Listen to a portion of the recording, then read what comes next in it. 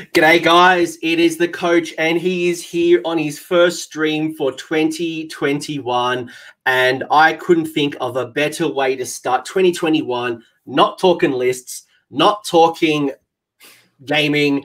We are talking all things Armies on Parade, and it's something that I first entered this year. I learned a lot through my process, but I thought, who could teach me more about what I need to do for the upcoming year and future years than an award winner, someone who I admire. When I saw that on Warhammer Community, I saw it on Twitter. I couldn't think that there was a deserving winner.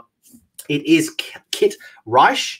Trying to remember my Empire dramatic. I was listening to Ramstein earlier today, so my dramatic tunes are like book dish. I'm good. But Kit, welcome. Hello. You did pick up an award in the Armies on Parade 2020, and I want to pick your brain. That's really what I want to discuss with you, mate. Welcome to the channel. Sounds great. Thanks for having me, Anthony. It's an honor to be the first guest of 2021 as well. Yeah. So. I couldn't believe it. In Australia, it's now the 2nd of January. Right, right. But I'm joining you from the past here. From the past. So for anyone who's not familiar with you, so I'm very familiar with you because you are a wonderful person to follow on Twitter. You are a hobby butterfly, a very good hobby butterfly at that. How would you best introduce yourself other than being an absolute champion? Yeah. Yes, that's generous. Yeah, I'm definitely more of a kind of a hobby painter than a gamer. I do like playing the game, but where my kind of joy from the hobby definitely comes from painting and making terrain and things like that. So yeah, I guess my story is kind of typical in the sense that I sort of got the bug early on. I had the blessing or the curse of having an older brother who introduced me to Warhammer, depending on how you look at it. So kind of got hooked from an early age, was really into it, then went off to college and completely left it behind for a good decade or more, and then kind of came back, recently in the past few years. So yeah, just kind of got back into it, got excited when, Age of Sigmar started coming out, and kind of got back into the hobby, so. No, and just following your hobby journey has been quite amazing. I've seen that, I've got a picture in. I'll share a picture a little bit later, but you have been featured in White Dwarf. You have picked up some awards at events. I think you picked up some LVO awards in the past. Yeah, right. And obviously now you've got the crowning achievement of an Armies on Parade award. So that was really cool. And I know we've both coming from this from a very different lens. So I came in from a very display board orientated lens. You've come in more from a painting side. And I think maybe that's probably a really good place to start first, is that what is Armies on Parade, and, why would you enter? And maybe I'll let you describe, your perception and what motivated you to do Armies on Parade. Because I know it seems like something that people have on their bucket lists to do at least once. They either want to enter, they aspire to enter it, or they want to do it, they just don't know how to do it. Yeah, totally. Yeah, so so this was my first time participating in Armies on Parade as well. But yeah, I went about. I guess the whole impetus goes kind of way back. I think we're around the same age, Anthony. I imagine this kind of sounds familiar, but from a young age, looking at the White Dwarf army photos, the huge spreads with the painted backdrops and the two full armies, and it was always in all caps at the very bottom of the this amazing photo. Some brief caption about it, but I loved that stuff, and it just the whole spectacle of not just the armies together and the the boards, but all the terrain, the backdrop, kind of the whole kind of spectacle of it was real. It kind of got me excited about making terrain, painting, and also kind of making things that could be displayed alongside the army or with the army, right? So Armies on Parade is that's exactly that, right? It's sort of the ultimate kind of expression of the hobby in that sense. You have the models, you have painting, you have terrain, you have kind of the whole, the lore aspect of it. So it's, yeah, that is kind of right up my alley. So And for anyone who doesn't know exactly what we're talking about here, Armies on Parade is a event that happens every year by Games Workshop that you traditionally, and I don't remember how many years Armies on Parade has been happening, but every year except for the year of COVID, you always would do this at a Warhammer store. You would take your display board that would be normally no greater than 2 feet by 2 feet, which would normally be one of those Realms of Battle boards. I know they did change up the size a little bit this year to make one of those longer. I think it was 30 by 20 feet, 20 inches. 22, I think. Yeah. Yeah, it was something like that. So they changed the rules, but just traditionally, it's usually 2 feet by 2 feet or 24 inches by 24 inches. And you would normally take your display board into a Warhammer Games Workshop store, and at a very local level, the store manager would allow some voting. So, you know, the community would come into that store and would vote on their favorite armies. And I think they've got a couple of characters, you know, best 40K, best Sigma, best other. So if you're a Blood Bowler or like a Necromunda person, you could do that. And then we've got like a first timer or under 12s or some type of youth competition as well. So normally it is a face-to-face type of thing. But this year, because of COVID, because getting lots of people into a shop. In some countries, not at all, you know, things are shut down. It was an online competition. So, and maybe that's going to be a question I want to ask for you as well, is like, how did you adapt given that I know when I initially started my Armies on Parade board, I was focused very much on the present physical element and kind of getting those eyes onto my board. And I did some things that maybe didn't work as well on photo, but I know in real life, it certainly was.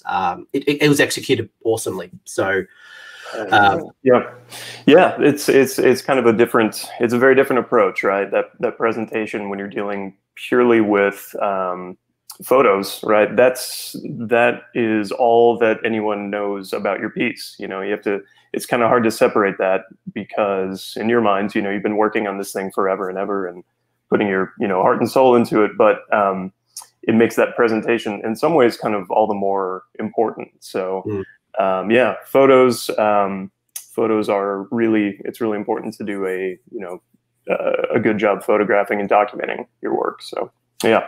And I think that's critical as well, right? Depending on how you play with Armies on Parade, it could just be you painting your army really well. And I've seen some people just put their army on a Realms of Battle board. They paint very basically, maybe some generic GW terrain, and it's about presenting your army because you are more of a hobbyist. Then you go like my side of the fence where I've got like cutting foam and I'm pouring resin and I'm just doing absolute mental stuff with my display board.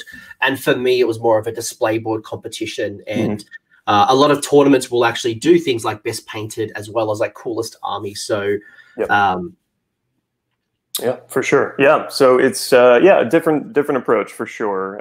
But definitely there are, I think, you know, all of the winners, all the examples that were highlighted and have really different approaches. And I think yours and mine are good examples of kind of opposite ways of dealing with it. But yeah. So you know what? Let's maybe set the scene by I'm going to share my little video because mine's like 7 seconds, and then yours is about 30 seconds. So let's actually show off what we submitted, and then we'll kind of discuss and understand what we did, why we did it, what we would do next time, because there's a strong likelihood that Armies on Parade 2021 maybe online again, just currently how we're kind of tracking. I think I'm anticipating for that. And if we happen to do face-to-face, then happy days. Yeah. I'm going to share this is my contribution, guys. And we'll have photos to kind of to unpack it a little bit as well.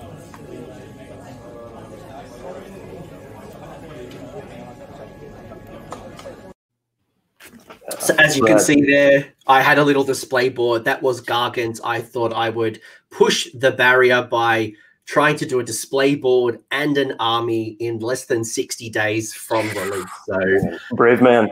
Yeah. Yeah. So I was a bit crazy. I submitted Gargants, and this is Kit's.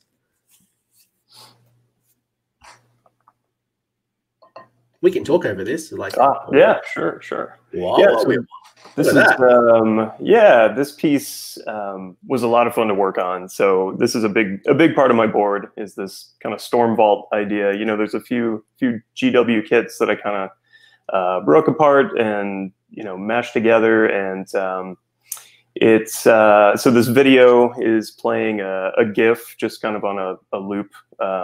There's an old iPhone kind of stuck underneath there that has a battery pack, and yeah, so I was really kind of I'm interested in kind of playing with, you know, involving lights and tech and video if possible, you know, motors, things like that. There's just different ways of kind of you know, making that display a little more dynamic and interesting. So yeah, that was a fun project to work on. So you learn a lot. I think for me, like, and I'd love to hear why you eventually did actually enter Armies on Parade. This is both of our first times.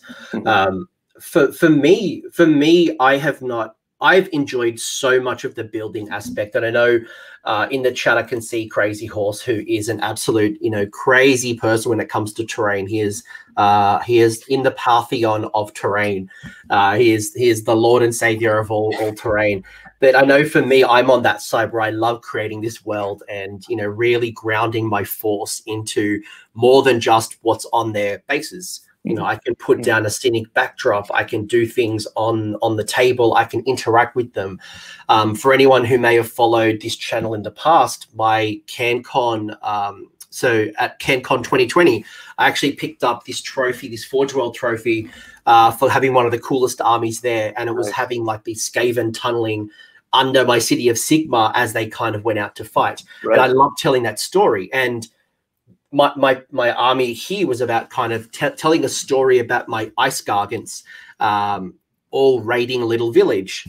And for me, Armies on Parade has been all about grounding my force, practicing some new skills that I can't practice at a miniature level, and learning a whole bunch of things along the way. Why you? What got you into Armies on Parade, and what made you finally make that leap? Yeah.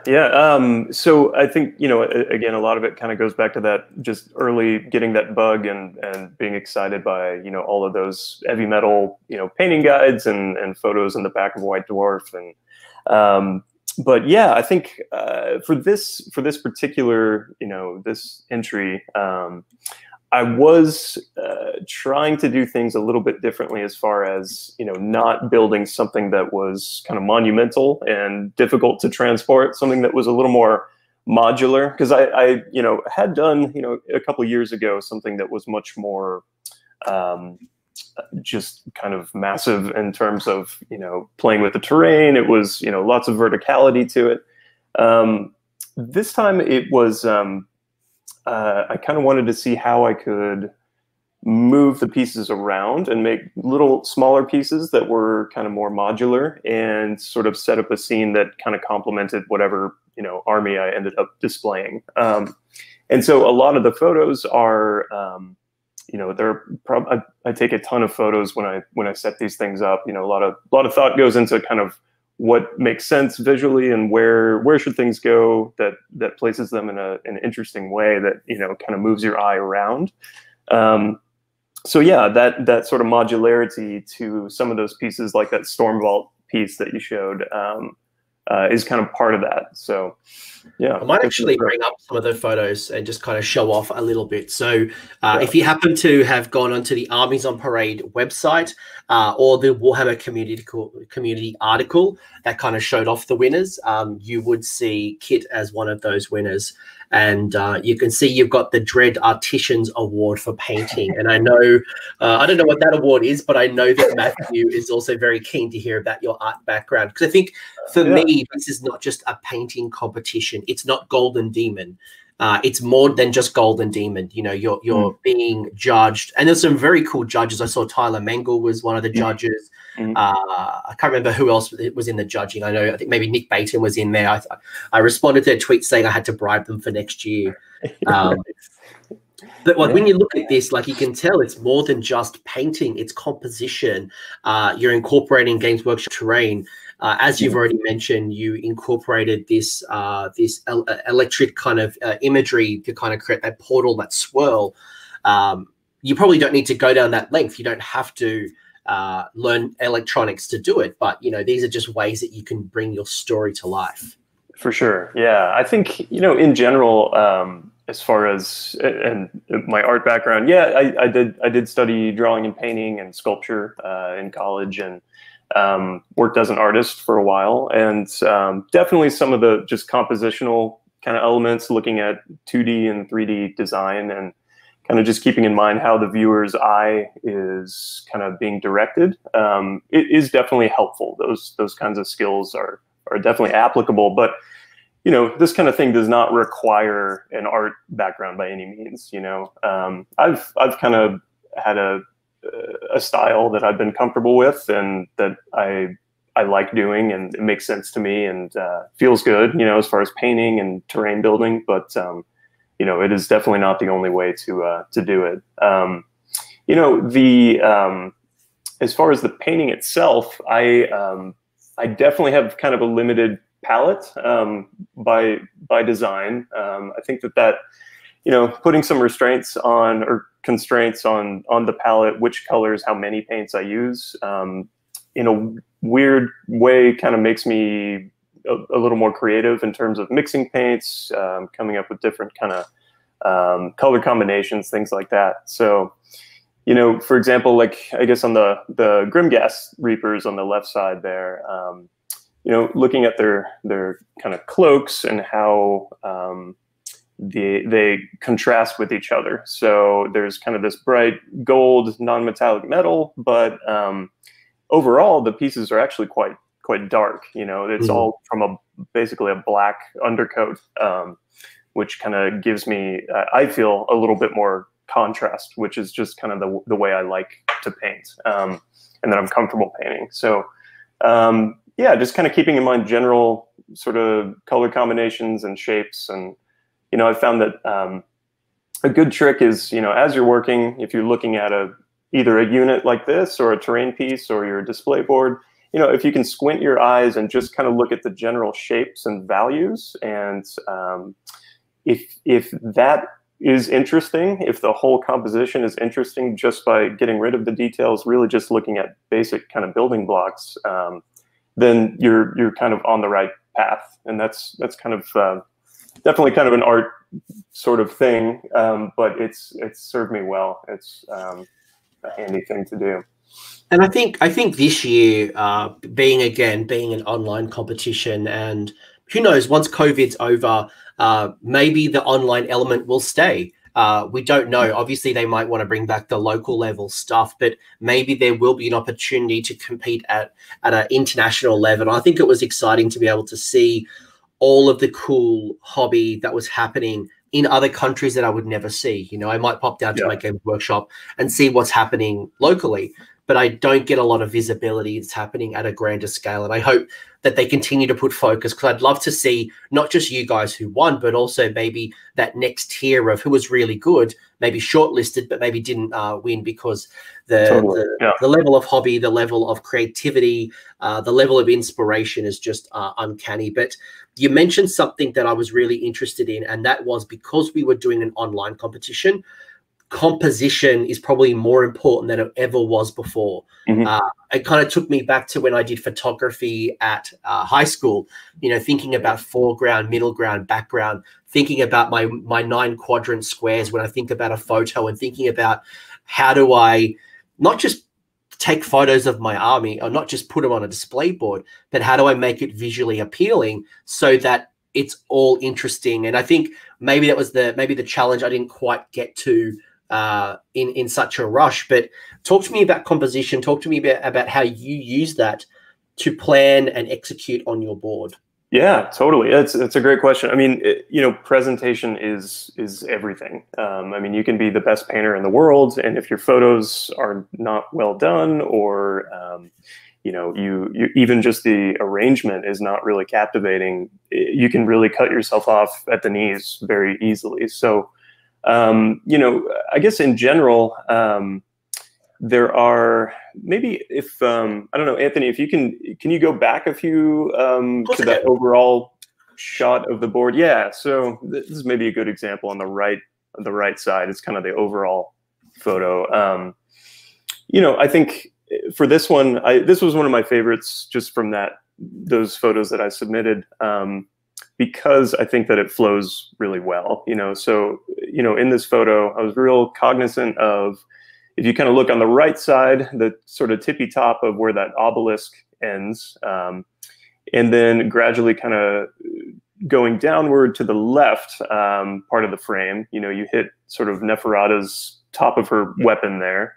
And it kind of naturally slopes down to where the Knight of Shrouds is placed, and his sword is kind of held up there, and then down to the mausoleum, and then actually all the way down to kind of where the Guardian of Souls is. It's sort of cut off in this photo, but it's also kind of pointing in that same direction. So there's kind of, this sort of big piece, that storm vault piece right in the middle, but I think your eye has a chance to sort of go to different paths, and it kind of gradually, draws it around in a circle. So there's always different things to kind of look at, and it's not just all, in your face, spread out equally, right? It's kind of heavily weighted toward the front, but it keeps, kind of going back in terms of elevation as well. So I think those kinds of things are, like you said, with an online only competition, those are huge. And those are things that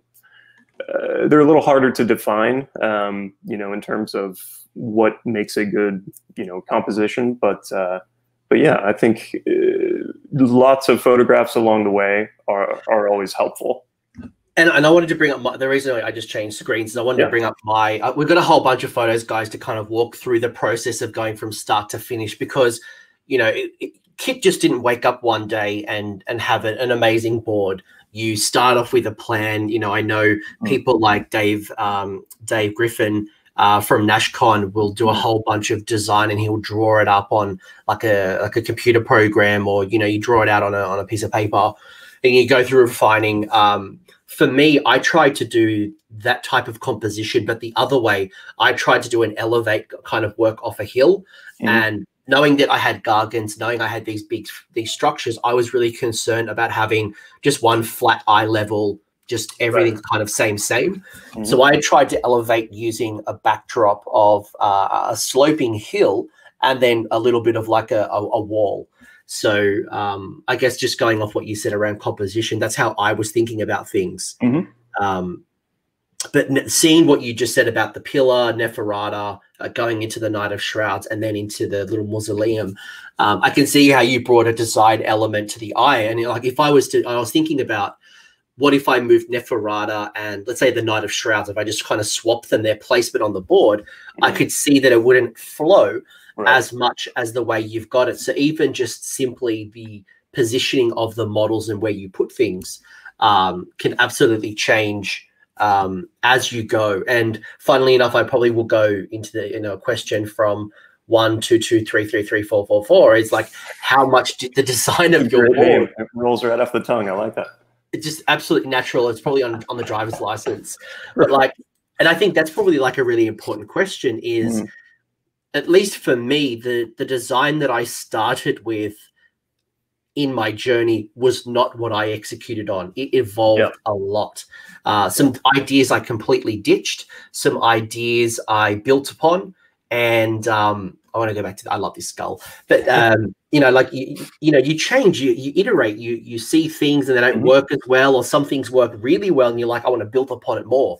How much did yours change? How did your design change? Yeah, it's a great question. So yeah, quite a bit. I think that part of and this, in years past, definitely I would end up finding myself getting frustrated if the finished product didn't really match what my initial idea was, or my first kind of drawings or sketches were. But I've realized that's part of the process, right? And that's actually where a lot of the fun and some of the most interesting things can come about, are sort of those kind of accidents that you stumble upon. So yeah, you're right. It's you do iterate a lot, and I think especially when you're dealing with something that is so complex and involves so many different materials as a display board, yeah, it's bound to evolve. I mean, I think it kind of should, right? If you're doing it right. So yeah, this piece, you know, this by itself, this one kind of evolved a bit. You know, I knew that I wanted to use this kind of video component. Wasn't exactly sure how it would work, and you know, there were definitely some practical considerations, like, okay, how long is this thing gonna run if it just goes? So there was a lot of just kind of note taking and little tests and things that I would do. But yeah, it's trying to think, you know, when you're dealing with these kinds of materials, you do have to kind of play around with them and adjust your course. And kind of, you know, go back to the drawing board throughout the whole process. So, yeah, it's a complex kind of thing. You know, I'm trying to think, was there anything that this one in particular, anything that jumps out at me? You know, there was so if you go back to that, the overall picture, it has that mausoleum on top. That was something that was completely like this thing was 90% done, and then that was a decision that I made. So it's actually magnetized there with that Garden of Moor piece, that it can plop right on that area, or, you know, like in those other photos, it can be taken off, and it's a little more kind of game friendly in that way if it were to be used that way. So well, yeah. It's funny you mentioned that, because Travis Griffin has mentioned, and this was a big consideration for myself, was did the building of the board in the modular aspect allow you to try setting up everything in a different way? Like, how did that kind of come about? And I know for me, I'll answer, because when I was approaching Armies on Parade, Australia I'm very fortunate to have tournaments running. Now, we don't have CanCon running 2021, which will be happening, should be happening in 3 weeks from now. But I did have the pleasure of having a local tournament, a 40-player tournament, on the same day, actually, funnily enough, as Armies on Parade. And I know that Gargans want to be my army, so I can still have the opportunity to take my display board and take it to face-to-face tournaments, at least in Australia. So for me, transport, modularity was very important. But I know that with some countries either not able to have events, or maybe people not feeling comfortable to go to events, you don't have to think about that. You could do something crazy. I think that community piece that won the Community Spirit Award, which is just, you know, this massive necromunda kind of underhive. You can't transport that. You can't take it on a plane. You probably have to hire a truck to take that to an event. Like, it's too big to transport.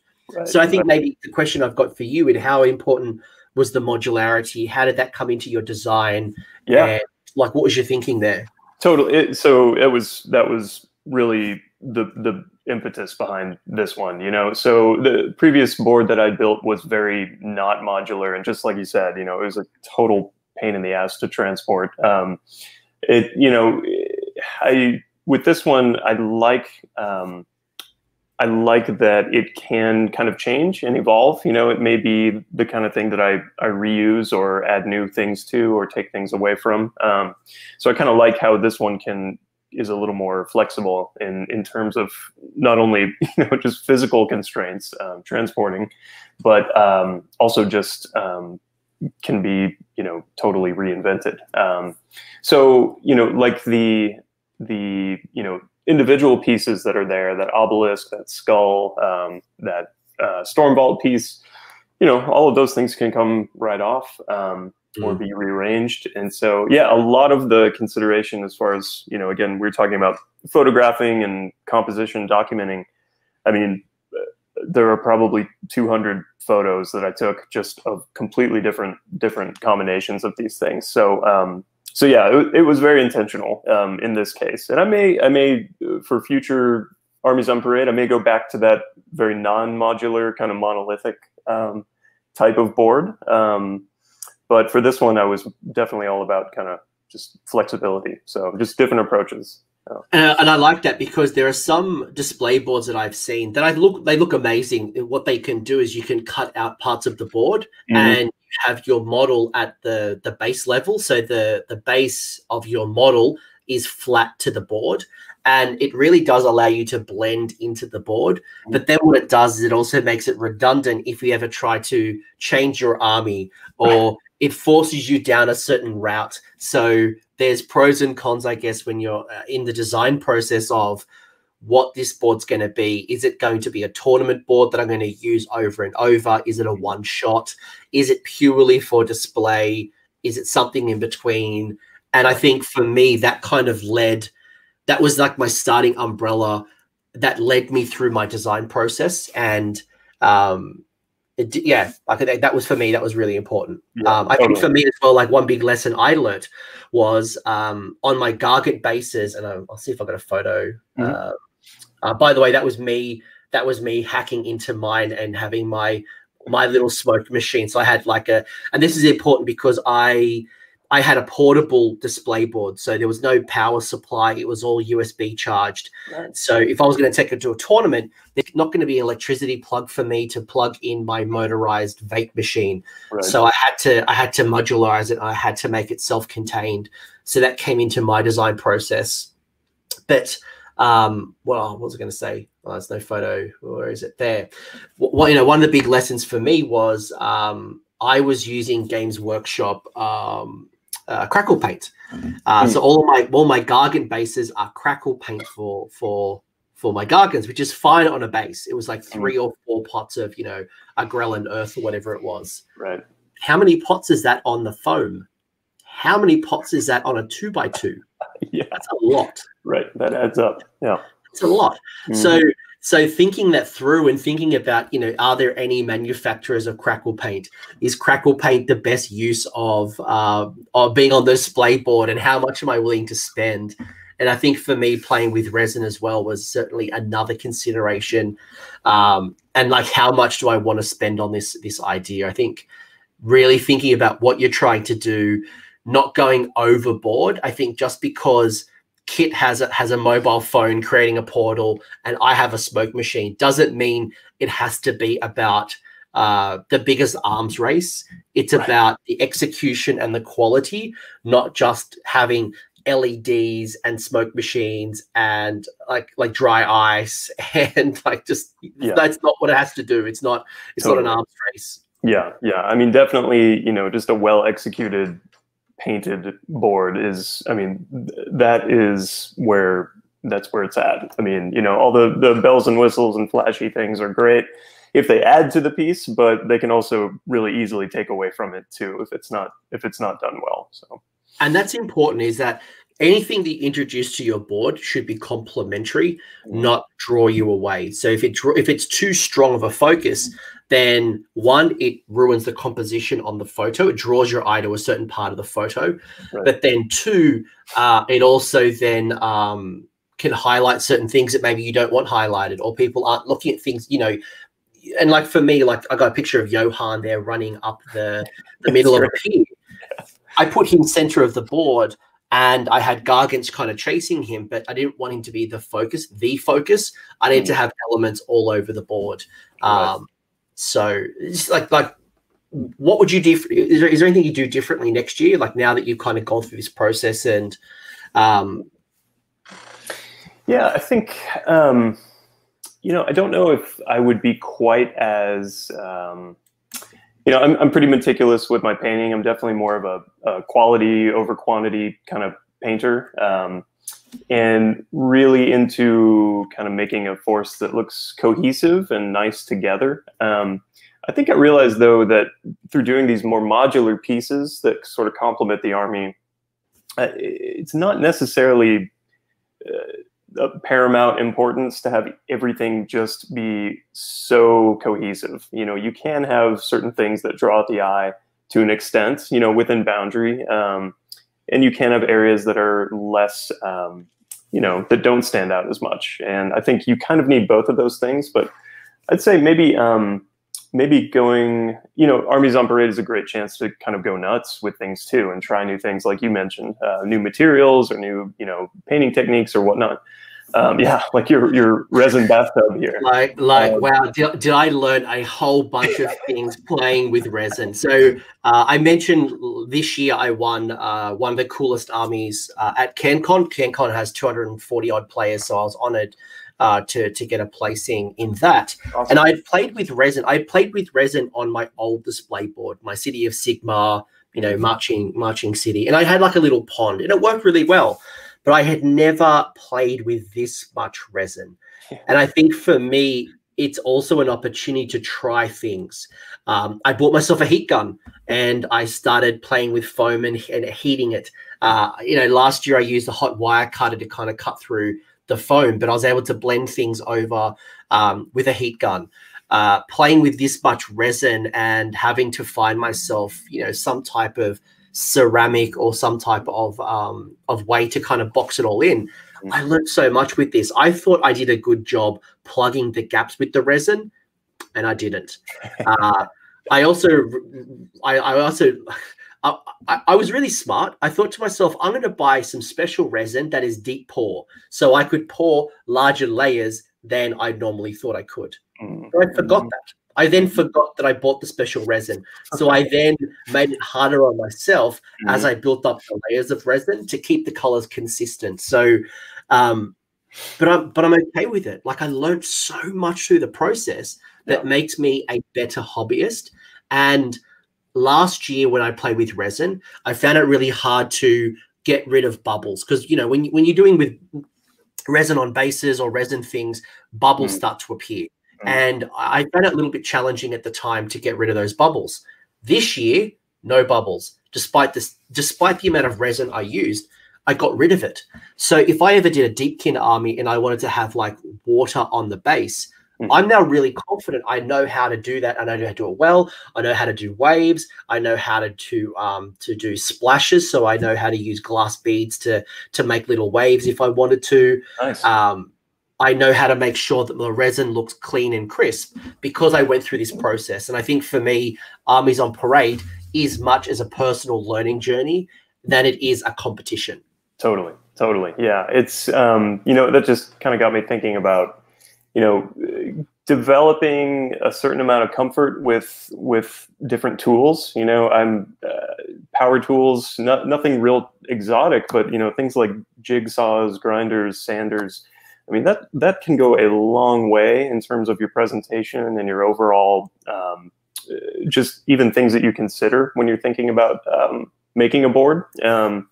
So yeah, that can really open things up. So I think like you with this resin, I mean, yeah, that I can imagine finding out your gaps were not completely closed was something that you learned quickly.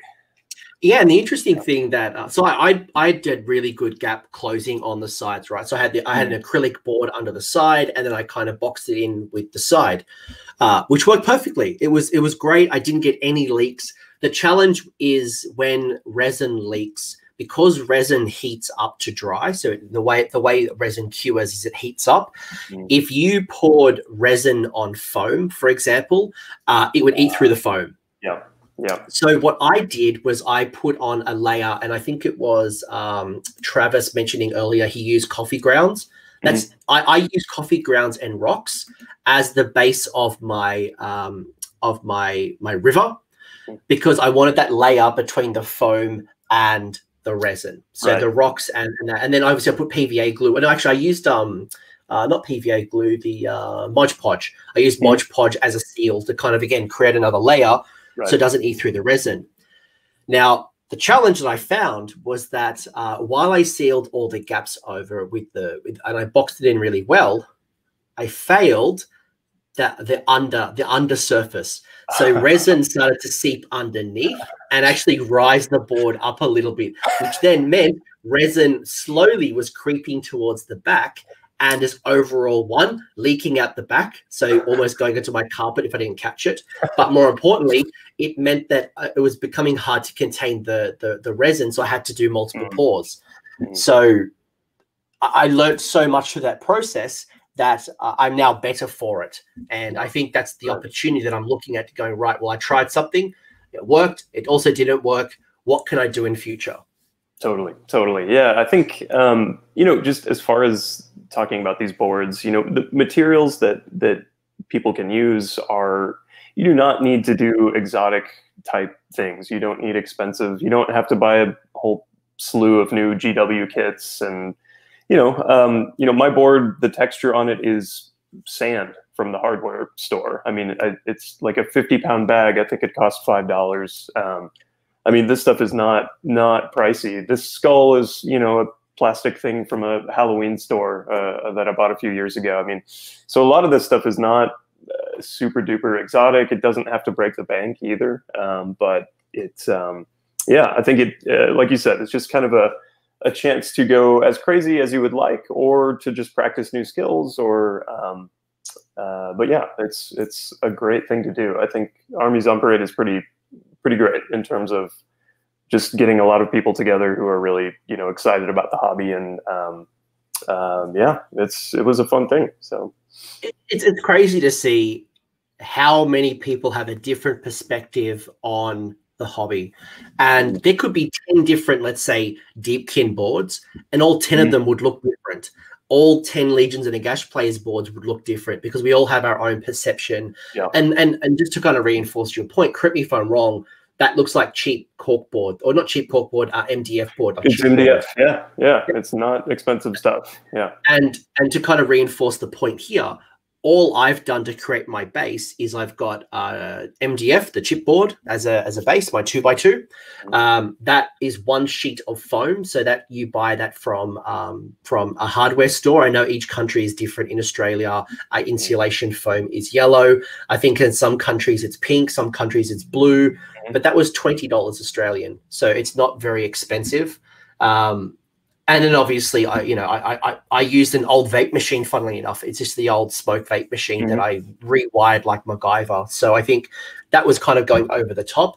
But this doesn't have to be an expensive exercise. You can go buy a Games Workshop Realm of Battle board, which is like, well, it depends on which country you're in. Just buy a 2x2 tile, or start it with a little bit of chip board from your hardware store. Totally. So, yeah. So let's talk about the planning process. I think, you know, we've kind of given an idea of what Armies on Parade's all about. Hopefully some people are kind of inspired to maybe explore their own journey. I can see George is very impressed here with your phone setup, and I love this could be a way to recycle your old iPhone. You've just upgraded to a new phone, and what better way to incorporate an old phone than recycle it? Yeah, absolutely. Yeah, hang on to those things, or sell them to me. I'll take them. I'll use them for something. I've seen some really cool people use their phones with a realm gate and kind of done a same kind of very similar technique, but having like a swirling realm gate. Totally. So yeah. Ideas. Well. How Armies on Parade happens traditionally in October or November. Usually, it's around that September, October, November kind of period. But when did you start your planning process? Man, yeah, that's a good question. So because this one was so modular, you know, I had worked on some of the different pieces. So like the skull, well, actually it's sitting right here behind me. That skull was probably the first thing I'd done. And that was, that was probably a year and a half ago at this point. I ended up working on that. And so, yeah, the ball got rolling early on, but, you know, it's, as far as putting everything together and making that display board itself, you know, it probably was a few months of just kind of considering it, drawing it out, you know, seeing how big I wanted it to be, and getting the Storm Vault piece, the iPhone piece, was probably the most time consuming out of all of that. But yeah, it's something I just kind of chipped away at over the months. But I think if I had kind of focused on it explicitly, just did that for a while, and maybe I'm always terrible at estimating how much time, because I never finish anything in one sitting. I'm always kind of like, you know, doing things for 30 minutes at a time or an hour at a time here and there. But yeah, it was probably a several month project. And I guess I asked that question because for anyone who's thinking about Armies on Parade, a lot of people, it appears, like I know when I'm talking to my Discord folk, like I'm trying to encourage people to get more and more into Armies on Parade, or even things like I know last year they had the Ever Chosen painting comp, and a lot of people have the idea of doing it, and then they find as you get closer to the deadline that you're not close to submission, and or you lose motivation through the process. So it's good to hear maybe how you started your journey, and maybe for people at home you might find this valuable. Is that I'm already planning my Armies on Parade 2021 board. I've chosen my army. So if anyone's heard me talking about Daughters of Cain is my army. While I'm playing with my Sons of Behemat, my Gargants for the competitive tournament year, my Armies on Parade board will be a dock board. So I've given myself 11 months approximately to do it. And I think that was probably one of the biggest lessons that I found in this year was doing a Sun's army, as aspirational as it was to do a Gargant board. I had to get the models, had to build them, had to paint them. I had to build the board. I had to design the board. That was a lot in 60 days. And sourcing the kits this year were really hard. One, Man Crushers have been out. I tried to buy some Man Crushers before COVID hit, and they've been out in Australia since like March. And I couldn't get a hands on them. I even tried to get secondhand ones. So for me, and then I pulled from Rohan. The challenge that I had was that the vision that I had was that one of my Gargants raiding. I didn't want it to be my Gargants home. I wanted to be my Gargants were attacking. They were raiding. They were trying to get some food, and that was a story I wanted to tell. Age of Sigmar doesn't have those houses. Yeah, you can't buy a house. There's no house. There's no house in Age of Sigmar. Yeah. So either I had to change my plan or I had to go into a whole different thing. And I think there was a question from Crazy Horse around terrain, and it talked about like, how does GW see terrain? At the moment, based on the rules, it says that you have to be using most of your pieces from your game system. And I think that might have hindered me. I would love some feedback if anyone from Games Workshop's listening to this, is that I use kits from Rohan. And I know there's some legality between Games Workshop and New Line Cinema. And I wonder, not that I think that I would have won Armies on Parade, but getting a bit more clarity on mixing kits. I'm sure they're a bit linear with 40K and Sigmar versus Sigmar and Middle Earth. Right. Yeah. No, it's a good point. Also, kind of similarly, that got me thinking about kind of discontinued kits as well. So, I mean, you know, I've been crazy about kind of scouring eBay for, I don't know, do you remember these older, I think they came around in like the early 2010s. Yeah, so like I always forget the name. Dreadstone. I've been trying to get that temple for a long time. Yeah, right. Yeah, those were great. So yeah, that's an interesting point. I got my hands on one of them, the Death Knell watch, which is a great, just little kind of tower that I'd like to use. So, but yeah, it's a good point. Yeah, mixing kits and how they kind of feel about that. Because I know Games Workshop, because it's their competition, right? And I don't blame them for wanting you to use product in their household. Right. I know for them, when I did my CanCon board, it was never going to be an Armies on Parade board, which meant that I could 3D print terrain. I could 3D print roads. I could 3D print castles. I could do whatever I want. And going into Armies on Parade, I can't do that because the idea is either you use kits from their own line or it's hand sculpted. So they don't want you 3D printing. I don't know how keen of an eye, but basically I didn't want to put in all this work to be technically excluded because of a 3D printed piece. So I played it safe. But for me, I think, 3D printing, it meant that I kind of had to scale back. I couldn't do that thing. But if I was just doing this for a tournament and I wasn't entering Armies on Parade, obviously that would not have to worry unless it was a GW tournament. For sure. Yeah, there is. That's always the backdrop. You have to know, whose house you're you're playing in, right? So same thing with, Golden Demon, of course, and all of their kind of sponsored competitions. So yeah, that's a good point. It's a very important kind of practical consideration when entering. It's the logistics, right? Like if you're planning out a board and in your plan, George said it's a Dreadhold, and the Dreadhold, the Witch Fator. If your idea is based on a kit that is out of print, one, you got to source that. So how much money are you willing to spend? Two, how easy is it for you to kind of source it? I know for me in my board, I might bring this photo back up for a second, but you can see here that I've got all these little fishies. All of those fishies are from the bases of like the Eidolons of Mathland and okay. Now, do you know how hard it is to source 1, 2, 3, 4, 5, 6, 7, 8, 9, 10, probably about 20 different little fishies off people's boards? It's not easy. It's a lot. Yeah. It's not easy. So I think for planning, as you said, like sourcing your materials is important to understand how hard it is going to be. And if you are going to source some materials, do it early. Right. Yeah. Totally. Yeah.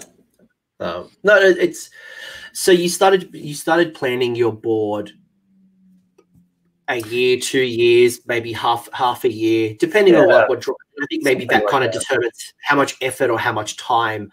Obviously the earlier you start planning, the less time you need to invest, because I could invest an hour or 2 hours a week. But if I was starting my display board like I was for this year, I reckon I was doing an hour or 2 a night. I was just straight up 2 hours of hobby every day just to get it to a level I was happy with. Yeah. That's a pretty good clip. I mean, I'm a little odd, I guess, in the sense that, I had the advantage of the Army itself, the models, these were all done, right? I mean, I was not racing to paint the Army as well as, finish out the board. Those were kind of separate sort of considerations. So if you are doing all of it at once and starting a whole new Army project, like a lot of people do, that's great. But yeah, just be aware, as you said, don't want to, bite off more than you can chew, so to speak. So yeah. Talk to me how different this board looked in your mind when you very first started compared to what you end up submitting. Is it close? Did you have, like, obviously, Manfred was, for example, was in the White Dwarf that we showed off a little earlier, but here is Neferata. So yeah. It's a good question. So yeah, with that kit actually in particular, so all the riders are magnetized, of course. So that was an easy kind of swap, just finishing out Neferata. But overall, I think the board looked, in general terms, it looked fairly similar, but like we were saying, things definitely change and you have to adapt. The nice thing about, well, I guess the blessing and the curse of the modularity of this board was, it didn't all come together until kind of the end, when I was actually photographing it and getting it ready to send off. So there was a lot of maneuvering and switching things around and seeing what, really didn't work very well in terms of just composition. And then finally landing on something that I think did work well. So yeah, I think it's one of those things that it was constantly, and I don't know how you feel about this, maybe you do the same thing, but sort of constantly going back and forth between, what you're working on and what your initial idea was, and kind of adapting the two, and meeting in the middle somewhere, maybe. It's dangerous. You don't want to get too precious about that initial idea, because then you can kind of, it's not very, then you just are working on then it's a job, right? You want to kind of leave some room for the moments of inspiration, I guess.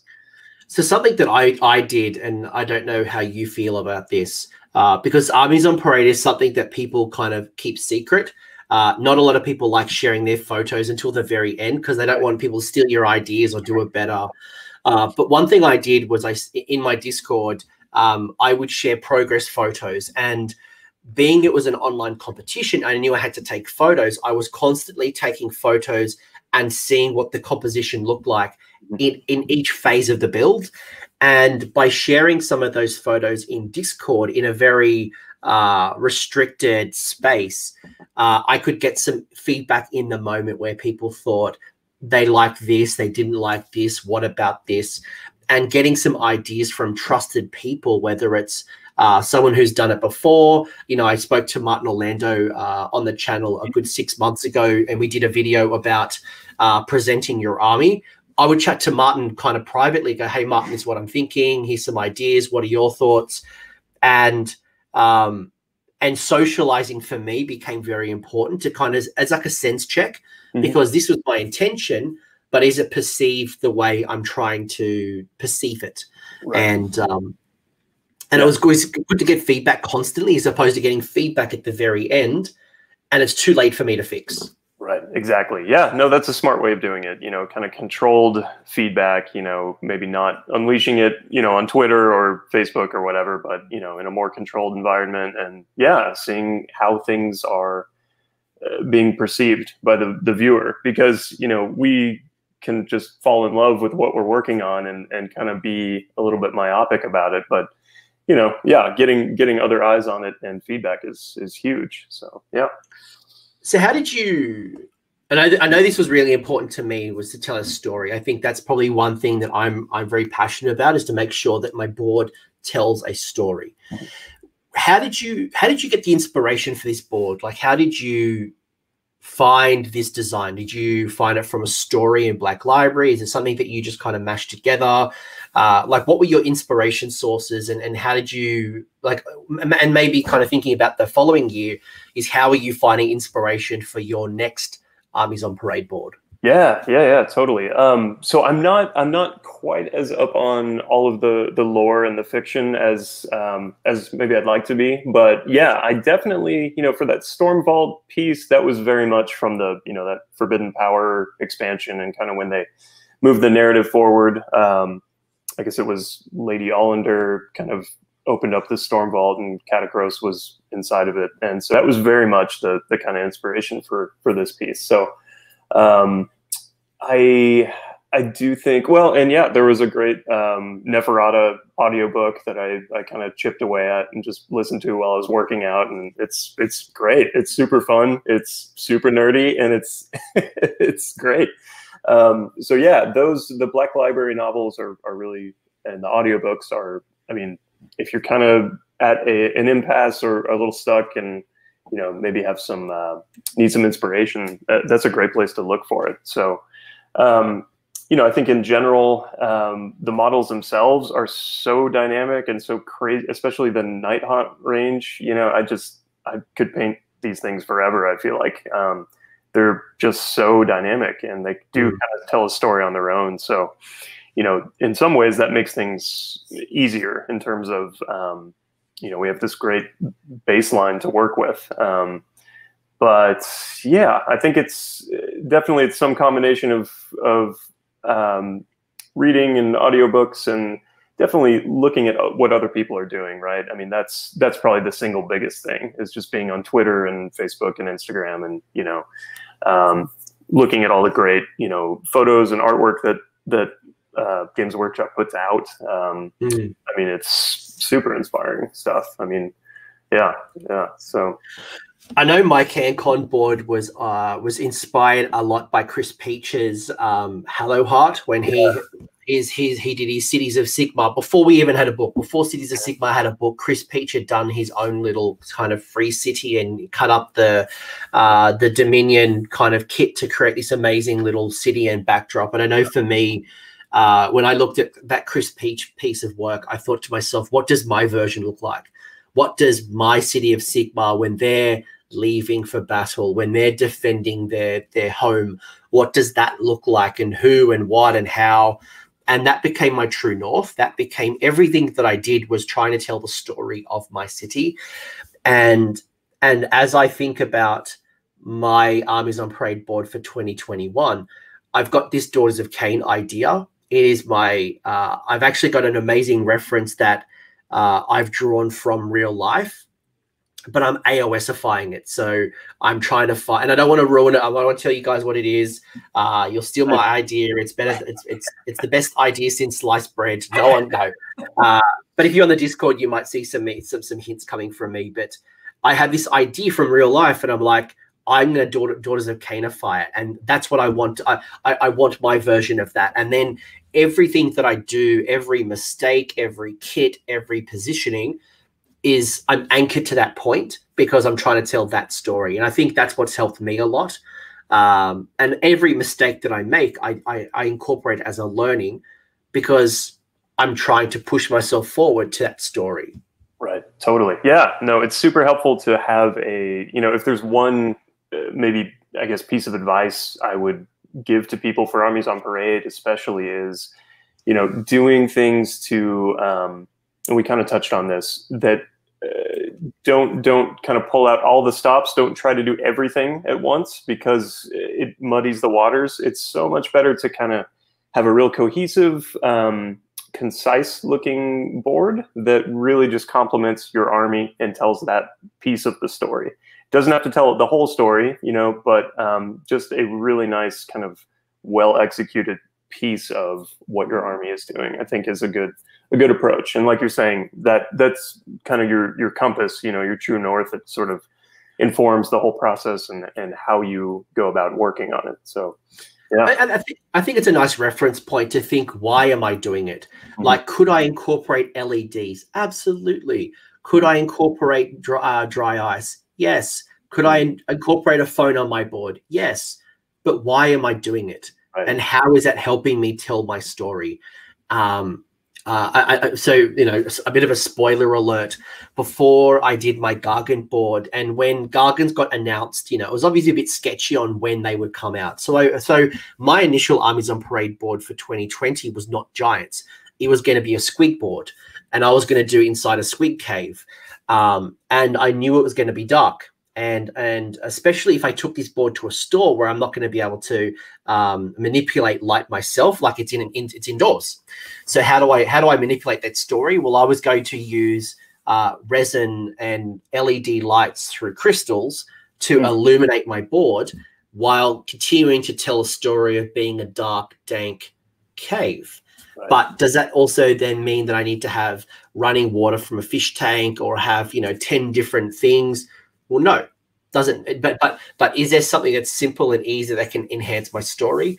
And I did a lot of research on YouTube, and I think for me, the greatest inspirations I've been getting from lately is not from Warhammer, it's from Railroad.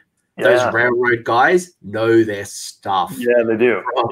Like, it's just off the charts what they do to create, even just like having leaves in the water, because they're very realistic. They don't do a lot of fantasy boards, but looking at that, going, well, how do I take that idea and bring that into Sigma? And I think that's where I've gotten the most joy, is looking at other communities and going, right, that's a cool idea. How do I AOSify it? Right. Totally. And yeah, I'm totally on board with that. I totally agree. It's that finding that skull in the Halloween store was like, oh yeah, this is terrain. I mean, this is AOS like writ large. So yeah, there's all sorts of inspiration from different areas that you're right would. Well, I was talking to Rob Hawkins, who is a very famous. He loves his death. He's an absolute god in this space. Sure. And going to stores that sell Halloween products and going there straight after Halloween when they want to get rid of that stuff, there is skulls galore. You can pick up some super cheap product at the right time, or just looking at these seasonal things, whether it's Christmas to get. I've seen some really cool things where people have gone to get those little Christmas trees and then kind of strip some of the snow off it to incorporate their diorama. So again, I think this is kind of why, like, planning it out and kind of getting a head start as early as possible allows you to tap into so many opportunities, and explore things and try to look at things and do your research and take advantage of these seasonal things too. Right. Yeah, totally. Yeah. Rob Hawkins, man, he is on another level in terms of terrain building, and super inspiring. The creativity he has is off the charts. And I think if anyone's looking for like the inspiration on how to do things, I would highly recommend check out Rob. He recently just done this really cool tomb where he cut up the staircase from the OBR bone type Nexus, but then incorporated that into like a hill face, but then had a bit of like the Sigmarite mausoleum as like a door. It's just like, that is a backdrop. If I think about like an undead force coming out of a tomb, or being awoken by Nagash, and they're coming out of their crypts, or they're coming out of, a cemetery, for example. You know, having a really cool dark cemetery, you could do some crazy stuff with just foam and the Mausolite, the Sigmarite Mausoleum kit. Totally. Yeah, yeah, and he's also such a master of incorporating those pieces, but not letting them do all of the heavy lifting. You know, he is, yeah, it's brilliant. Yeah, it's great. And the cool thing is, you know, you can integrate old miniatures. And I was going to be very cheeky with this. I almost took advantage of this because one of the challenges I had with my army was that if a Gargant army was going to go raid a city, then I need people to raid. So where are my people coming from? I didn't want to use Cities of Sigmar kits. I was almost going to use my Mordheim warbands, and I'd gone and found like someone sold me like 30 of the old Empire militia, and I was going to incorporate them into the board, but I just ran out of time. But there are cheeky little ways that you can, because the rules technically are a Warhammer Games Workshop Citadel model.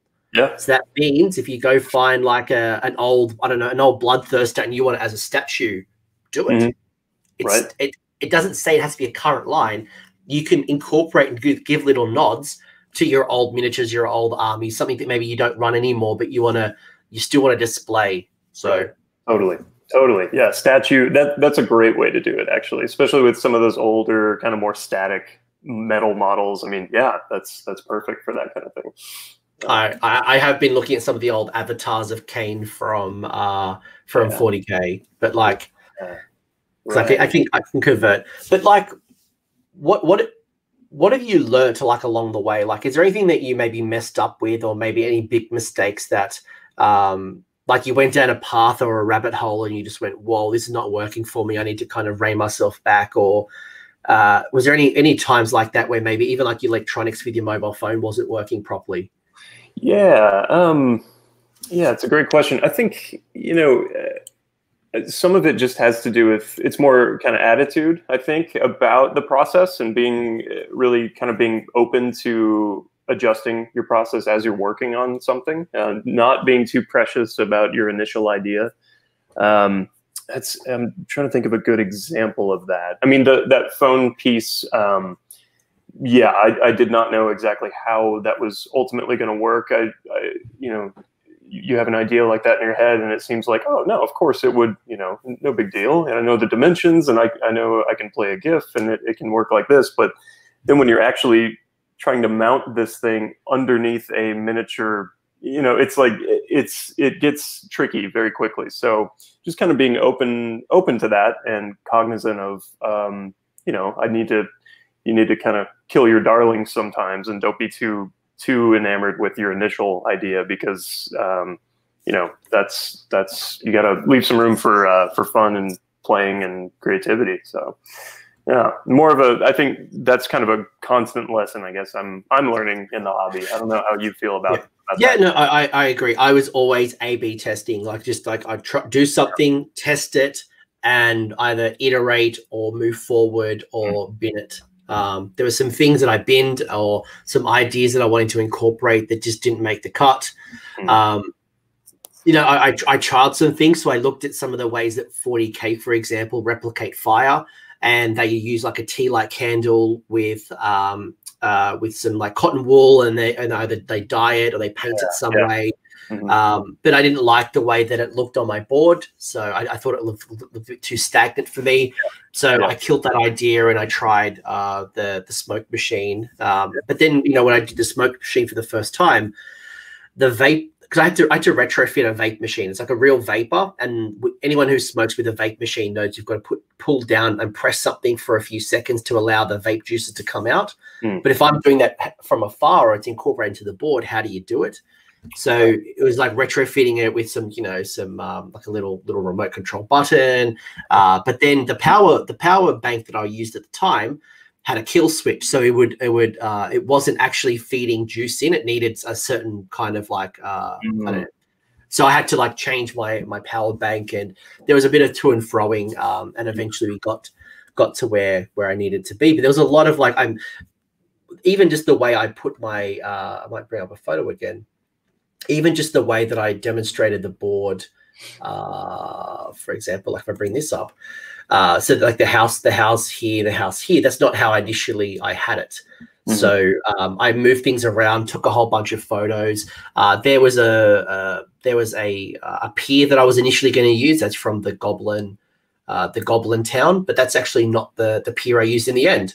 So I actually got that as a donation from Adam Huey from just from the community. I'm like, hey, I'm looking for something. And I had a whole bunch of like a person called Ben Spinetti contributed some of the fish to me. The community was really helpful. So if you are looking for bits, ideas, there's a whole bunch of people like tap into the community. They're very, very helpful. Totally.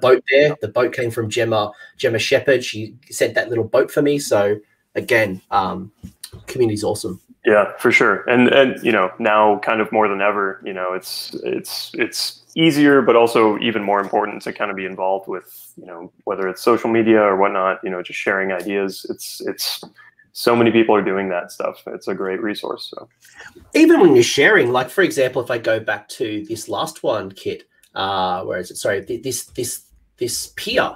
Let's say like my photo right now I share on Twitter and I'm like, hey guys, this is kind of what I'm thinking. Someone might challenge me constructively to say, hey, have you considered X? Or, hey, this would look really cool. And an idea that I'm not even thinking about, something from a range that I'm not even considering, or maybe a part that I wasn't even aware of, actually could be incorporated into the board that would just enhance it even more. So again, part of the reason why I like socializing and just being active in that community. Totally. Yeah. Is there anything that you would do differently for next year? Like thinking now about 2021 and knowing that it could be a online competition again. I'm anticipating it's going to be online. Not that I know anything, not that we've been told, but I'm just anticipating for something similar. How would you approach it? Or maybe what advice would you give people who are approaching it, given that we've spoken about composition, considering that, live judging is happening on the internet? Like, how did you prepare for online judging? Is there things that you're like, that would get me to a higher award category or would make your life easier? Things that maybe you would incorporate into 2021? Yeah. So I think definitely getting comfortable with your documentation. So how you're photographing your pieces, and, don't be afraid to take a ton of photos, and go through them and see what works and what doesn't. Because sometimes, with something like this, a slight change in the angle of the camera or the lighting or where, you're, that really changes the whole focus of the piece. So that is huge. Presentation is huge. I think in general, though, I'm still kind of excited about the more modular type of terrain building. I would like to go maybe push things a little further with maybe some more video things, some lighting, motors, like small DC motors. That would be something I'd like to kind of play around with. I don't quite have a specific idea just yet, but that would be a really kind of fun thing to do. But yeah, I think it's all about just kind of being open to things and yeah, just playing around with things. It's a great chance to kind of push your skills. But I would say if there's one single thing, it would be don't try to do everything. It's try to do something that suits and complements your particular force. Because that is going to go much further and have more impact than a bunch of fancy, bells and whistles and things like that. It's great if it complements your army, but not something you have to do, not a prerequisite. So, talk to me about the photography, because I think that's probably the one thing that caught people off guard a lot. And for me, I don't own a fancy pants camera. I don't have a DSLR. Light boxes aren't normally the size of a 2x2 board. So I know for me, on the day of submitting my Armies on Parade, I thought I would run down quickly to the local news agency and buy some sheets of cardboard and just like try to kind of orchestrate a light box, and then kind of got some lighting on there to try to make it a little bit more professional compared to like my little workshop backdrop. But how did you like what came into your mind with the composition of the camera, the lighting, the white backdrop? Like, how did you do that part? Because I imagine that's going to be a struggle for a lot of people. And I know Games Workshop has a little document of how to take photos of miniatures, but like from your art backdrop and all of that stuff, like how did you come up with this? Yeah. No, it's a great question. So yeah, they do. Games Workshop does have that little photo guide, which is a good, I think, a good place to start. It's definitely not all encompassing or anything like that, but you know, in general terms, just a simplified background, I think, it goes so far. I mean, it's such a simple thing, but you know, you don't want to have a busy background. You don't want to have your hobby desk in the background. You know, you want to have yeah, like you've done here, you know, whether it's black or white, you know, it doesn't really matter what it is, but that way your eye is really encouraged to focus on the piece itself. And so that's a simple, just practical kind of thing. You know, make sure that you do have diffuse kind of lighting. You don't want to do real heavy duty spotlighting or get glare on your miniatures. And that's partially just, in my case, moving the lights around actively while I'm taking photographs and looking at them, taking a lot of photos while I do it too, because, you know, you may flip between 5 different photos. They're essentially the same composition, but you've moved the lights slightly, and you have a really bad glare in some of the recesses. So, you know, just not being afraid to kind of scatter shot and then, you know, pull out the select photos that really work well. You know, I also don't use a fancy camera. I just use my phone. I mean, iPhones have amazing cameras these days.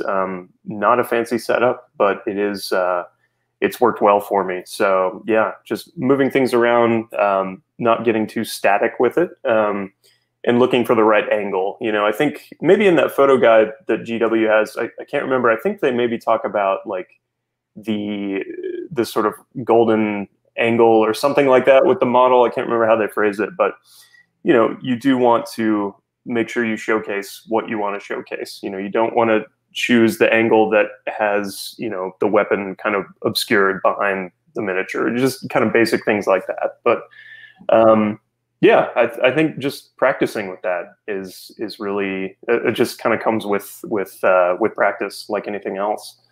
It's interesting they say you don't need a fancy camera, because I think the minute people heard this was an online competition, I think some people freaked out and they're like, well, I don't own a DSLR. How on earth can I get the best photos? But to hear that you submitted your photos, and I'll go back to your army in a second, but like you pick up the detail there. It's gorgeous. And I know in the past, I don't know if this is still true, but I know that the native iPhone, for example, camera is always better when you use an app that isn't the native app. I know I've had like different camera apps that have given me better composition, or has given me maybe I get a tripod, for example, and I could have like a slow release shutter as opposed to just kind of like just stepping away. So I know that's really helped. And Tribal Herbs, yes, that was a smoke machine used as a vape pen. Yes, I literally just retrofitted. That's just a little vape, just what you buy from the shops. I have some cords kind of going into like a little air ventilator, the air ventilator into a tube. And that's how I got the smoke coming out of the house. And I did that as well because I needed to obscure the tube. So knowing that from afar, if you really look, you can probably see the tube there. But you know, if I could do some heavy smoke coming out, at least at one point in time, I could hide or use a trick to hide something negative. I'll share another trick as well that I thought I was really clever. I was really proud of myself. So when I put up one of my Armies on Parade board photos on Twitter, one of the guys in my community, Dane or Danye, said to me, he goes, "Oh, you should put a gargant swimming in the river." And I thought that was a bit stretch. It was a bit much. But he had a good idea. He's like, well, what if I put a gargant in the water? Now, you can't see it from this particular photo, but that gargant is actually in the water. His foot is actually in the resin. So does that mean I've thrown away a gargant because it's now tied to my board? No. The gargant kit has a couple of spare feet. So it means that I could pour one of those feet in resin, not glue it, but then I could then take that model, one for transport ease, Two, I could leave that foot now cast in resin, and I could use that model in future armies. So I used one of the spare kits just to recreate what I tried to do, is tell a story that it's in water. It's awesome. Yeah. So that was something funny. And then an unintentional consequence is that because one thing that I learned along the way was that because of my deep pour resin, it took a long time to cure. And by the time that my photos were needed, I didn't cure it in time. So I need to learn, especially with a resin like this, to leave more time for it to cure, which meant that my waves, now I was trying to replicate waves, didn't work because I just didn't have enough time to cure it. But people thought that they were ice, and I ran with it. So sometimes accidents can happen, and they can be quite positive accidents. So there's been plenty of times where I tried something, I didn't intend it to happen. I'm like, oh, that looks really good. I'm gonna work with that, and yeah, it can be quite good. Yeah. So those happy accidents. Yeah, that's right. Any tips? Is the resin heavy? Resin is heavier than. It has got weight. It does have weight. But in saying that, there are tricks that you can reduce the amount of resin that you use. So I know with my current Armies on Parade board that I'm building, I'm looking at ways to reduce the amount of resin. But yes, it's generally a little bit heavier. A question I had from George was any tips for finishing the army itself? So like choosing a scheme that is striking but also not time consuming. And I think that's a big trade-off, is that many of us probably have unpainted miniatures, or maybe don't want to go to golden level demon. Like how do you build upon an army that visually looks striking but isn't just going to, it's not going to draw all of your hobby energy, and then you just completely tired at the end? Yeah, no, that's a good question. I may be the wrong person to ask on that, because I paint at a glacial pace. I'm a super slow painter. So I have essentially one army, and that I've been working on gradually and building upon for years at this point. So Vince Venturella definitely has a ton of hobby cheating videos that are super helpful for all of those kinds of things, as far as, getting good results with, the least amount of time possible. And so there are lots of resources out there as well that, YouTube is a great place to go for that kind of thing. But yeah, it's, finding that balance that you're comfortable with. If you need to crank out an army fast, or if you really want to take your time with things and paint slowly and just really kind of luxuriate on them, it just depends on where you want to kind of what your goals are in the hobby. So that's always kind of a personal choice. I would respond to that by saying pick your battles. Now, if I was to take this army to a competition, a tournament, my local game store, a person could literally get within millimeters and pick up every little microscopic detail on my board, on my miniatures. So the level of detail, I would need to really paint the teeth, paint the eyes, like that microscopic. But now that we're doing an online competition, it's more about what you're doing visually on the photo, as well as what you're showing. And like I did a whole bunch of detail here on the gargants. You just can't see it. So I think it's thinking about colors to be striking, but also not overpowering.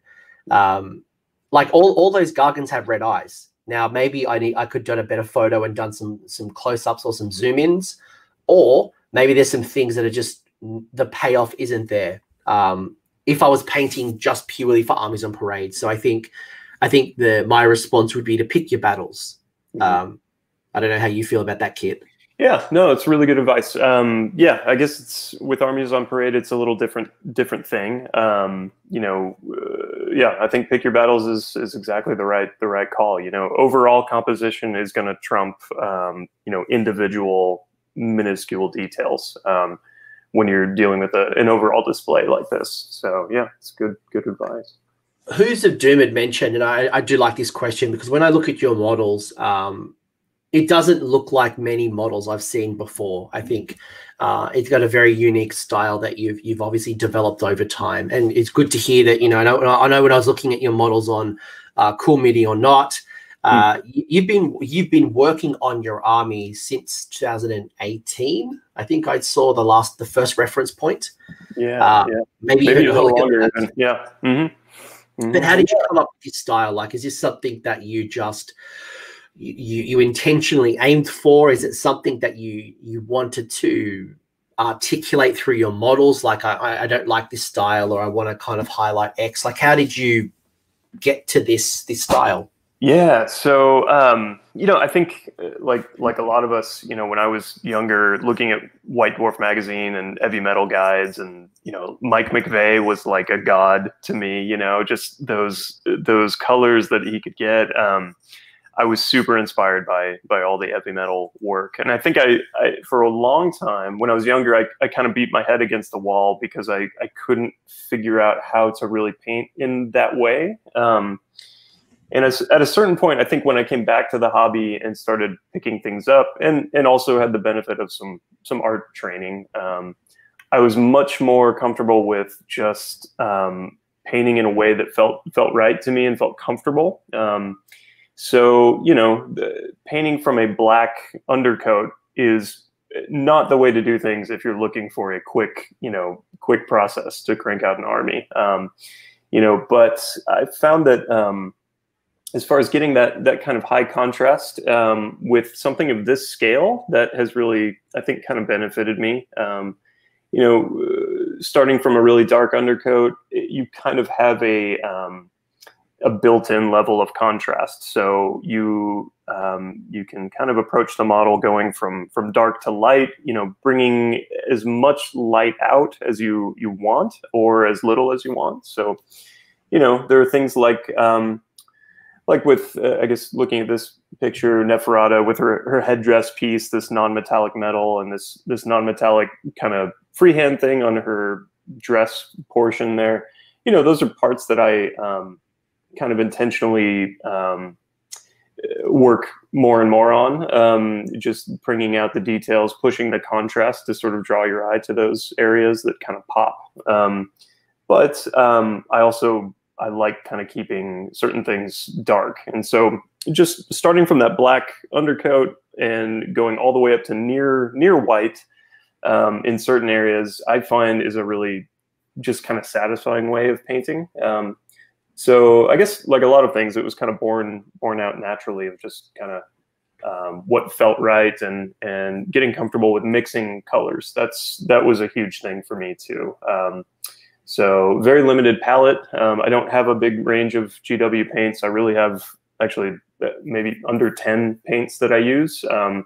But I'm constantly mixing paints and doing my own kind of putting those constraints on myself. So yeah, it's just something I've kind of found that works. But yeah, it just has to do with my kind of comfort level and what I like doing. So. I think as well, like you're testing, you're trying things out. We're very fortunate that Darren Latham put out videos about 12 months ago, and I know they're still available if you want to learn the heavy metal style. He demonstrates at an heavy metal style, and I hope Games Workshop at some point in time re-empower Darren to, or someone in the Warhammer community to paint that style. I think people really like painting it, but if I think about today, we are blessed when it comes to getting into this hobby, because you do have so many cool. There's someone that I'm recently following. I can't remember the full name, but Juan has been doing some amazing armies with contrast, just purely heavy contrast armies, and getting wonderful results. You got the Vince Venturellas with their hobby hacks, and I will bring up Todd's little joke, but it's also partially true, is that there's a joke in the mini community YouTubers that they never paint the back of a model, because technically, if I'm painting for display, I can't see the back of the model. So there is a bit of redundancy. Obviously, if you want to play with the models, you need to paint their backs, but there are hobby hacks. And Vince is a great example who demonstrates a lot of hobby hacks. But I think you've also raised some good points. What does an army look like? What does a spirit host look like if I start with a black undercoat? What does it look like with a gray undercoat? What does it look like with a white undercoat? What does it look like with OSL if I do white with gray or black with gray? And you start playing around and you find the effects that work for you. And they're miniatures. Miniatures can be rebought. Miniatures can be stripped. Miniatures are an opportunity to experiment. Don't be worried about messing up a model. And there's Juan's last name. Thank you very much, Paul. He's my new favorite painter that I've been watching a lot of. So go check out Juan if you are interested in learning about contrast paint, because contrast paint is more than just something that's for beginners. It is get some really cool effects from contrast paints. For sure. Yeah. I think, one just last note on that with painting, thinking about the paint as a physical medium, I guess that's just a fancy way of saying, really paying attention to which direction are your brush strokes moving, because, you are pulling pigment in a certain way and letting it pool in a certain place, and just kind of being conscientious of that. So, a lot of these kind of smooth blends and things like that are really just really thin layers, thin down paints, one layer at a time, but kind of gradually pulling the pigment where you want it to go. So, yeah, I think just in general, kind of thinking of it as a physical, application of a material is kind of helpful. I know some people in my community. I remember when I took a class with Vince, but also some people in the community, my community at least, have been getting some amazing effects using oil-based paints. Oil is a slower, drier paint than acrylic paint, which means that you can do a lot better blending. You can do a lot better, like the effects, or because it's slowly paint, it means you can feather, you can draw and blend, and you can. I'm trying to make myself look smart here with all the fancy pants art terms. But if you want to learn about this stuff, good news. There's people who talk about art. They talk about the color wheel. They talk about contrast. They talk about all these things. And I think that's where Armies on Parade allows me to play with different parts of the hobby. And my birthday is next week. And one of my birthday presents is I bought myself a proper airbrush kit, because I want to learn how to airbrush, not just for priming miniatures. I want to be able to try some of these things. So that's going to be incorporated in my Armies on Parade board, and it's a way for me to practice. So use this as a goal or a milestone to stretch yourself and try something different. And for me, I'm competing with myself, and the competition as itself is a bonus. Well said. Yeah, absolutely. Absolutely agree. Happy early birthday, by the way. Oh, thank you. Thank you. It's still over a week away, but my airbrush comes on this Monday, so I'll have to wait. But I think for me, that's just like I've gone out and bought a new tool, and this tool is a tool, and I want to learn how to use it, because then I can. It's just like a hardware store. Like I've got a hammer, and a hammer serves a role. The brush is still going to be incorporated, but each year I'm trying something new. I first started with a hot wire cutter. I wanted to learn how to manipulate foam. I've now been playing with resin. I've been playing with, different things. And for display boards, I'm now actually getting really good. And I'm really happy with what I've been able to do in a small period of time.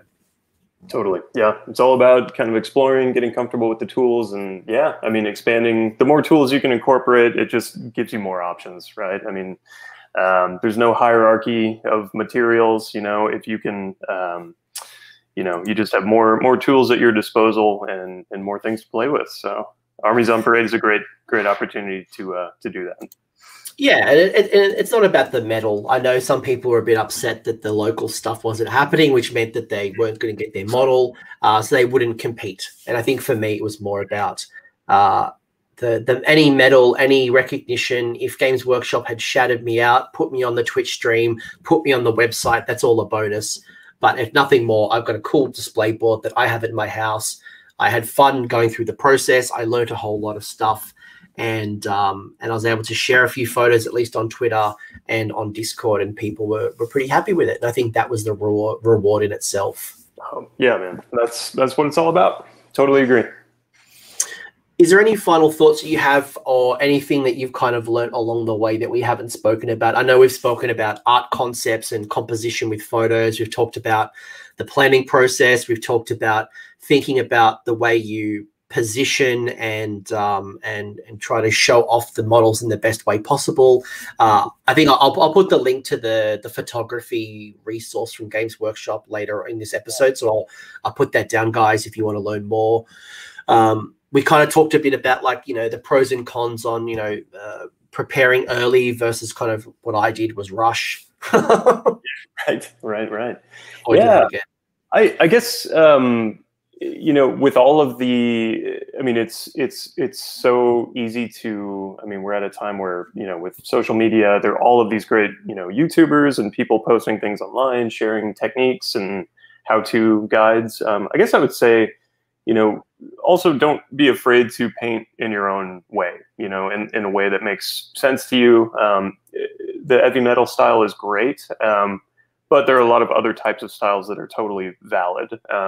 And you might find that you might have more fun painting in a very different way. You know, I love watching Vince's channel. You know, the way that he paints is so different from the way I approach things, which is awesome. You know, he's a great painter. You know, there's so many different ways to do this hobby, and so there's not one right way. So I would say just kind of explore, find ways to paint that makes sense to you, and but also don't be afraid to ask for feedback too. I know Levy has made a really good comment, and I will make an active. I already made an active promise that I'll put some links in the description and in Discord. But do you have any shout outs to the hobby community that maybe would be helpful for you to pick up your painting? Like any resources, any particular people you find most valuable? Yeah. So I guess we mentioned a couple already. I mean, Rob Hawkins, I mean, his blog is incredible. He's a fellow, you know, devotee of Nagash. So yeah, big fan of his. Of course, Vince and Tom, Warhammer Weekly, Vince's channel. That's a big one. You know, I think podcasts are actually a really good source of inspiration for me too. You know, the Rolling Bad podcasts, I'm a really big fan of.